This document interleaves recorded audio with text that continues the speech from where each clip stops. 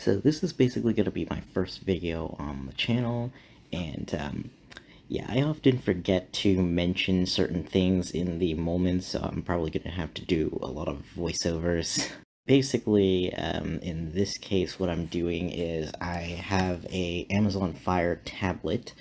It's kind of old. It's HD Fire 7. I think there's different model years, and the 7 is just the screen size, so I think this is like a 2015, 2014, something like that. It's too old to basically connect to Amazon's servers properly, so it sort of connects to the App Store, but it doesn't connect to some other functionality, and it doesn't receive any updates.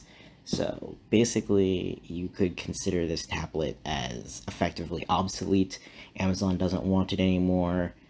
It wasn't really the world's most powerful tablet to begin with, and the thing about Amazon's FireOS, their proprietary operating system, is that you basically can't install just any Android app. You have to use the Amazon Fire Store. You can't install a custom app store, and you can only install select apps. You can't install just any Android app. There's no such thing as sideloading. There's no developer mode. It's locked away.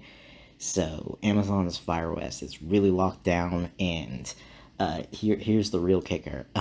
Basically, you have to pay extra for the ability to not have ads on your thing. Like, the operating system itself, on the home screen and the lock screen, there's ads. I'm not kidding. You think, like, the Samsung and LG TVs, as smart TVs and stuff, are bad with the ads on the device that you already paid for? You haven't seen nothing yet. Amazon is the future hellscape, cyberpunk dystopia that we are all destined for. It's truly amazing. Now, personally, if I were insane enough to actually purchase an Amazon product and not just get a Samsung Galaxy Tab like anybody sane should do, don't buy an iPad, by the way. Apple in their walled garden is terrible. Better than Amazon, definitely, but not the best. If you were to go out and buy an Amazon Fire product, you would probably want to at least select, you know, not to receive the ads. Unfortunately, the purchaser of this tablet did not select that option. Basically, I got this tablet off a friend who doesn't want it anymore because it's, well, obsolete. So there's not really any use to it. Somehow, miraculously, even though it can't connect to Amazon's bookstore and whatnot, it can still connect to that ad server. So you still get you to enjoy your ads. Turn off that pesky ad block. Turn off that pesky ad block. And I'm sure even if you did pay for removing the ads, you'd still have all your data spied on. Who God knows what's inside Amazon's operating system. All of those factors basically combined into me deciding that it was about time that this tablet, this poor tablet, ran something that wasn't such a terrible operating system. And fortunately, unlike old iPads, of which I have been donated several by people who seem to think that I can magically repair anything, unlike iPads, Android tablets, you actually can hack and get a different operating system to do it and kind of breathe new life into them. So that's basically what I'm going to be doing here. Long rambly thing aside, let's get into actually trying to do just that. Okay, so this seems pretty simple and straightforward, hopefully. All you need is Python installed, which I may or may not have installed, I don't know, on this computer. This is a fairly new computer, and there's a batch file for Windows and a shell file for Linux. We're going to run the bat file here. Python not found. Looks like we need Python. I'd rather install it in my Linux here. So we have a virtual Linux machine running in Windows subsystem for Linux, and we're going to just install Python here. Actually, let's check if Python is installed. So let's go apt get install Python 3 apt install sudo. Oh, Python 3 is already installed. Alright, so let's change to this directory, which we're already in Windows subsystem for Linux. you get really easy access to your Windows files. That's one of the really nice things about it, because it's somewhere in between a virtual machine and literally running on the system natively. So let's see if we can run this shell file.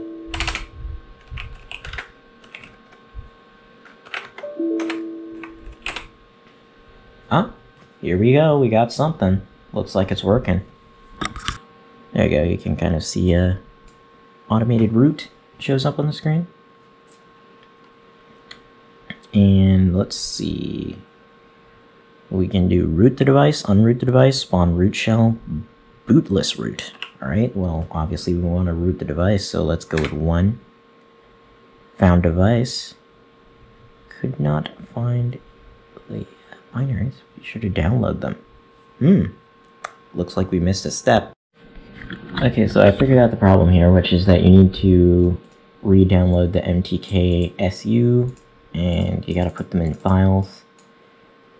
Both the ARM and ARM64 one, from ARM and ARM64 here, into the automated root directory, and from there, should be able to run it, and hit 1, root the device.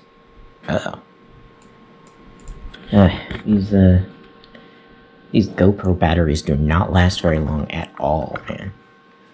Alright, I think I have this working. Let's do ADB, USB.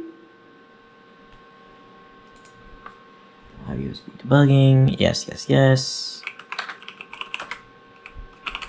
There we go. So our ADB is working. Now let's run. Okay, so we're doing this in Windows now instead of in the Linux VM, because the Linux VM would not cooperate with my USB. So, yeah. Common issue. Let's see. And here we go. Now it's actually working. Yeah, it's a common issue with WSL, is that USB devices don't work right. Now open the SuperSU app. Oh, would you look at that? We now have a SuperSU app. Let's click on that. SuperSU is a super user access management tool. I've actually never used this before because I've never rooted an Android device before. Needs to be updated, alright. If you have a custom recovery like twerp or CWM, that can be used to try to install.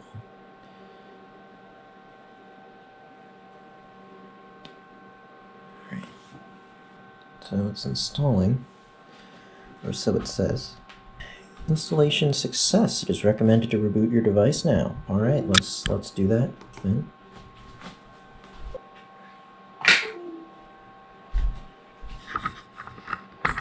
And there it is, it's booting now. Meanwhile, I will get this area cleaned up. There's a lot of cables everywhere.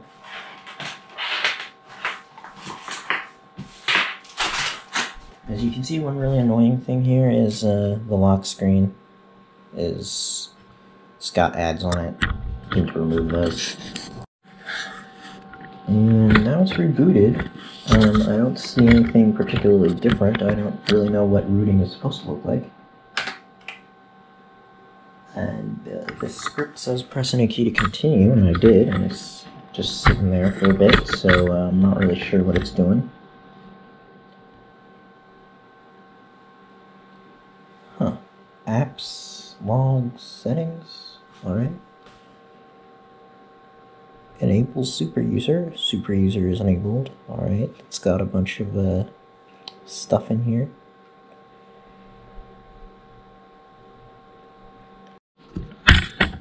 So yeah, I think we're pretty much rooted here. Quick tip here. Plastic actually loves to return to its original shape when it's warmed slightly, so... Low heat.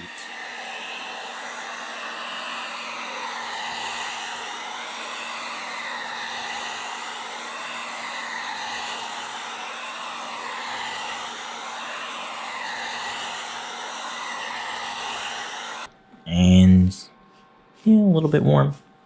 Should be good. And that's all. Okay, so this is editor me. The footage of me hacking the tablet is actually from a couple months ago. And there has been a few things that's happened in the meantime. I just wanted to show what the kind of final result of this project looks like, because I kind of just ended that original footage pretty abruptly, I think, so I didn't actually show what I ended up doing, because that still had FireOS on it. What I ended up doing after that is I looked around for other operating systems that could be installed on it, because even with a rooted FireOS tablet, it was really difficult to like do stuff like disable the ads or install the Play Store or whatnot. And if you install a different operating system on the tablet, there will be stuff that's broken inevitably, because it's, you know, casual hackers that are making these ROM hacks and or whatever you call them, getting them to work on the tablet. So since it's just volunteers doing this stuff, not everything is going to be working, but they've done a pretty good job. I found this LineageOS to use on here. It's one of the most popular open source Android ROMs. It's got a really clean stock Android experience on it. It's really great. I found an XDA developers, great forum by the way, thread for this and a couple other models of Amazon Fire HD tablet. There's LineageOS available for lots of them. I later actually also hacked this Samsung tablet, which I wish I had made a video on as well. It's even got a little stylus pen and whatnot. So this is like a really old first generation kind of Galaxy Tab. I think it's called the Tab 10.2 inch. So it was before they even had numbers like Galaxy Tab S7, S8, all that stuff. No, long before that. They didn't even have numbers. This is so old. But yeah, so needless to say, Samsung has abandoned this even harder than Amazon abandoned their Fire HD tablets, because this is before Samsung made their, you know, whole commitment thing to long-term support of their devices, which they're really good about now, but this is before that, so much for this thing. And it even has a proprietary dock connector, because that was a thing back in the day. Yeah, Apple did it. Let's all do it. Just like the headphone jack. Still butthurt about that. Anyway, both of these tablets have had new life breathed into them by LineageOS, thanks to XDA developers. So I will, for both of these tablets, actually leave in the description a link for how to do that. But first, let's power this on. It still has the original boot sound and Amazon thing then, but everything after that is going to be custom. Oh yeah, also if you see these cracks in the glass, that's not actually the tablet glass. There's a screen protector on top of it, and the glass underneath is fine. I'm just scared to remove the screen protector because I drop things. And there you go. My cute little skunk wallpaper. And then we're gonna unlock this. There you go. And I've got all the standard stuff that you'd expect to find. Like I've got Chrome on here. Yep. And we've got Gmail, we've got the Play Store. So if I go into here, you can see the Play Store is working. It'll load. The new ones actually aren't really any more powerful, so they didn't really up the spec on them at all, so barely. So really, they don't have an excuse. I've even got a file management app on there, Files. I forget where I downloaded that from, so it has built in the music app. I've also got random other stuff like Authenticator, Grubhub, eBay, Telegram, Discord. Telegram is great. Don't use WhatsApp, use Telegram. And it took a little while to get Google Assistant to work in general, but I believe it works now. Well, it was working. Oh well. Also, the other thing is, if you have a look at camera, I actually might have uninstalled the camera. Oh, Assistant has stopped working. Okay. But I will tell you the reason that I uninstalled the camera, because it doesn't work, so there's no point in having it. Yeah, that's the one main thing that's still broken in the current version, I believe. On this one, on the other hand, the camera does work, and even better, this one, for some weird reason, has a flash, even though it's a tablet, so even the flash works, so that's kind of a little bit useful. And this is good for using as a big screen, because it's got a big screen. As long as you don't do extensive multitasking, it generally works. In fact, you can even do YouTube and like Chrome at the same time, and it'll get slow if you try to multitask like that. But the fact that it even, like, this tablet was probably made long before multitasking was even implemented in Android, so the fact that you can even do it at all is amazing. Haha, you thought I was joking. Look at this, split screen on an ancient tablet. It's a little slow, but it technically works. There you go. See that amazing performance there? Look at that. It technically functions. Also, DinkPause video, so that's cool. Gonna watch that. Let's see how long it takes. Yeah, this one is kind of slow. This one is a bit faster, although in some apps it's actually slower because it has a... Oh boy. Yep, these are from last. It has a 32-bit processor, while this has a 64-bit processor. So, some apps don't like this one as much because of 32-bit, but even though it says technically a more powerful processor. So cute that it has a little... Hey look, it's XDA developer. Also, interestingly enough, I'm actually filming this on a Samsung Galaxy, but not a Note, a Galaxy S22 Ultra, which is effectively the new Galaxy Note. Yeah, I have had a bit of a camera upgrade since I filmed the last video on a very crappy GoPro. Hopefully the sound is a lot better, because for the amount that this phone costs, it better damn well do good video and audio, and it kind of does. I'm actually very, very pleased with it. I basically don't even need to edit the audio in post, because it's already excellent. Yeah, and as you can see, this one has, well, it's a little laggy, but generally it's got better performance. You know, you click on an app and it kind of, sort of loads eventually. Oh, there we go. Just didn't register the tap. See, it goes a lot faster. But yeah, you can see that while the performance isn't exactly amazing, it's acceptable, and it's better than this one. Sweet mate, can't forget about Bob Sinclair. Now it's time for DinkPause. Like and subscribe.